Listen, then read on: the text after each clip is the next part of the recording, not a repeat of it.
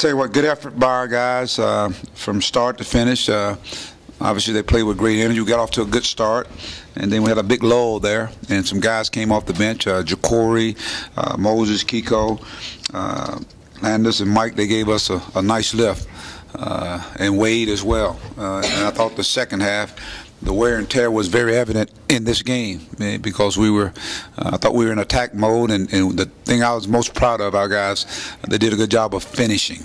We hadn't finished well in many games, but I thought we were really assertive and aggressive, making the right plays at the right time. And of course, when you make shots, that helps as well. But I just thought the ball movement, our defense, got multiple stops. And you can just see as we got those multiple stops, we did a good job of really being in attack mode, attacking the basket, and making the right decision. So I guess a dangerous Auburn team because they can shoot the basketball. We did a good job of defending their shooters. 21 assists on 28 field goals. That's pretty efficient basketball, and I think that tells a lot. But more importantly, I think our defense was very effective. That was a career high for Kai. I don't think he missed the shot in the second half.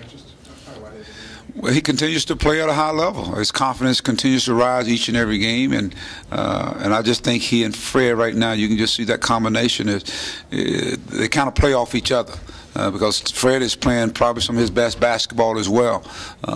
So. You know, Auburn went to a zone, and you got to pay attention to details. Those guys are making shots and making the right plays. I think he had 5 assists to go along with, with the score. He's rebounding the basketball, 9 for 9 from the free throw line. Again, he had a great night tonight. Bobby really got established in the paint tonight too. How important is that for your team? Well, that was big, and that's been point of emphasis with him is that, you guys, I mean, he has size, he has agility, he has good footwork, and now he just got to continue to attack the basket. Most young guys, they're going to settle sometimes, but I thought today he did a good job of attacking and making plays. He was finishing around the basket. Our guys did a good job of finding him there, and I guess they got him now missing 3 shots. I guess the 2 of those shots were probably point-blank shots. So that tells you he's getting the ball in high percentage areas, and he's finishing. But he's got 9 rebounds as well. So that's what I really like about what's taking place with him. You guys had that 17-3 run in the first half that got go, I think, from a 1-point lead to 15 point lead, I guess. And Bobby scored 10, and they got a lot of free throws. Talk about that run. Well, he came in, I think, on the heels of the guys that got us going. We start off 8-0. Next thing I know, we look up, it was probably 8-8 or whatever. And then when you look at when those blue-collar guys came in there, I think it went up to like 22-11.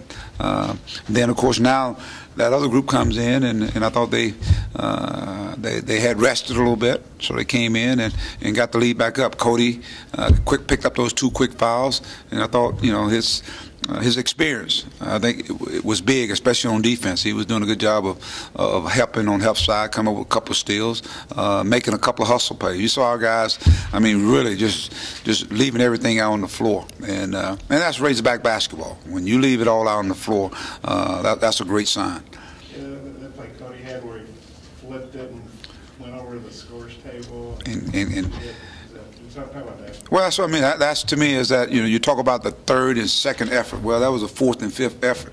I mean, he went out of the play. He might have been, he was probably up in there with in the stand with the fans, but he had the presence to come and ball hunt and tap it, and we get it again. And then I think we got some free throws out of that. That energizes not only our bench, the guys out on the floor, but I think it energizes the building as well. What's Fred done in the last 3 or 4 games?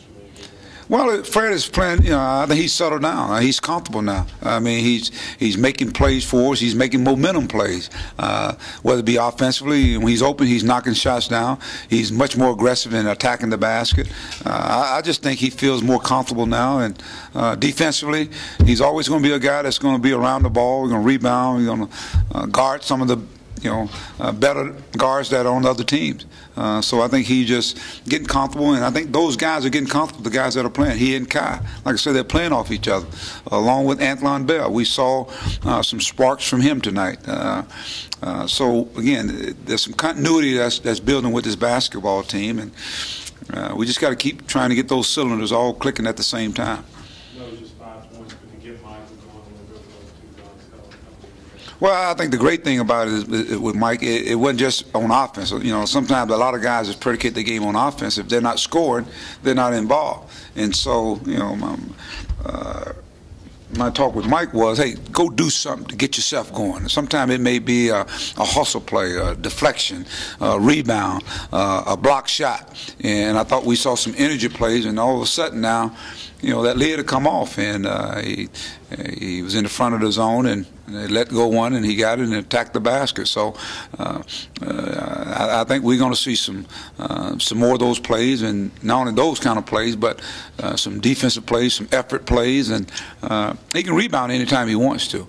So we just got to get some consistency with Mike, and hopefully this is another start for him. You guys shot over 65% in the second half. Well, we did a good job of really attacking Auburn. Our defense got multiple stops, and we really pushed the basketball and flattened the defense and kicked it out. When we had open shots, we took it. I thought we played inside out, and when you do that, and we got to the free throw lines, and we made free throws in the second half. But when you go inside out, I think that gives you a lot more balance, and you're a lot more effective. And I thought we were really efficient in terms of identifying. Bobby was a guy that we could score in there. Then all of a sudden now we're posting up, we're cutting to the basket, and we're getting in there and we're finishing shots off. But I just thought we were really continually in an attack mode. We didn't let up. We didn't let up. And when that opportunity presented itself, our guys did a good job of making the plays. You talked about mixing things up earlier this week. Talk about what Corey's been able to do for you guys. Well, he's given us energy off the bench. If his first play was coming in and getting an offensive rebound and putting it in there. He got to the free throw lines a couple of times. I think he got an offensive rebound maybe on the free throw. He got a foul on one, then all of a sudden he went down there and they pushed him in the back. I just think he gives us energy, and I think he gives us some toughness. And he's one of those hybrid forwards that you got to guard. He made a great spin, attacked the baseline and converted it. Didn't get back in the second half, but those minutes he played in the first half, which were 9, I thought he was dynamite. I thought he was a big difference in what took place from a lead that was probably 1 or 2 points, and it ballooned up to 10, 12 points in the first half.